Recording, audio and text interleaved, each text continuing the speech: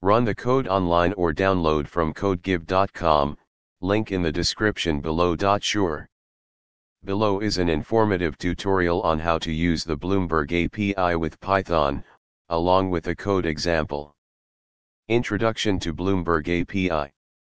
The Bloomberg API, Application Programming Interface, allows developers to access Bloomberg's extensive database of financial data programmatically.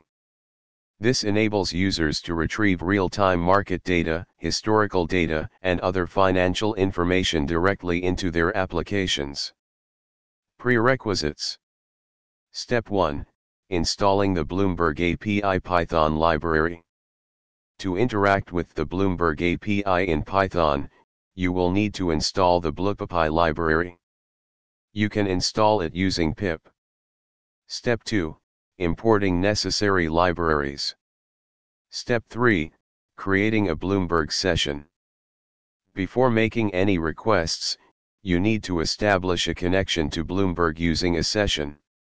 Step 4. Making data requests. Let's demonstrate how to retrieve real-time market data for a specific security. For example, let's retrieve the last price of Apple Incorporated, AAPL US equity. Step 5. Handling responses. You'll need to define a callback function to handle the responses received from Bloomberg.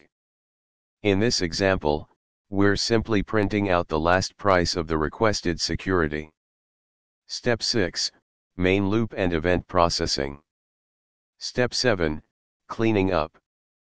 Don't forget to clean up after you're done by stopping the session. Conclusion.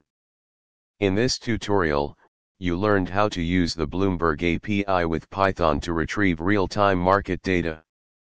You can extend this example to fetch historical data, reference data, and more by modifying the request types and fields accordingly. Remember to refer to Bloomberg API documentation for detailed information on available request types and fields.